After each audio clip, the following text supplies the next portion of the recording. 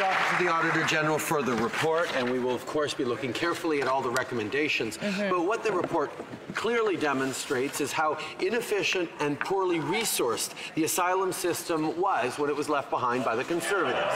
We committed to fix the underfunded asylum system, and work is already bearing fruit.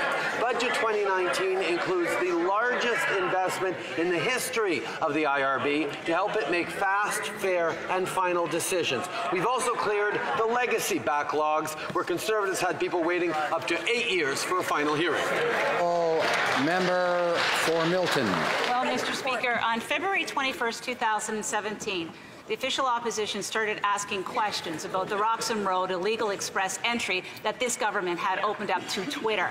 Mr. Speaker, it's taken them over 2.5 years to actually admit to the fact and be told by the Auditor General that there is indeed a problem. What do? In a complete lack of leadership, they blame something from somebody else's regime 5 years ago. They take no responsibility themselves, and it lies at their feet. What will they do to fix this system? Honourable Prime Minister.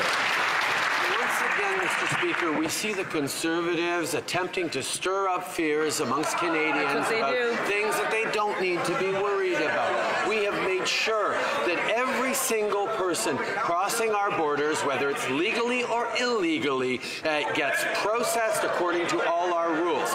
We have seen over the past years all around the world an increase in migrations, in asylum seekers happening everywhere, and Canada is not immune to that, but we have a strong immigration system that continues to apply all its steps to everyone crossing the border. Député de Charlebourg, Haute-Saint-Charles.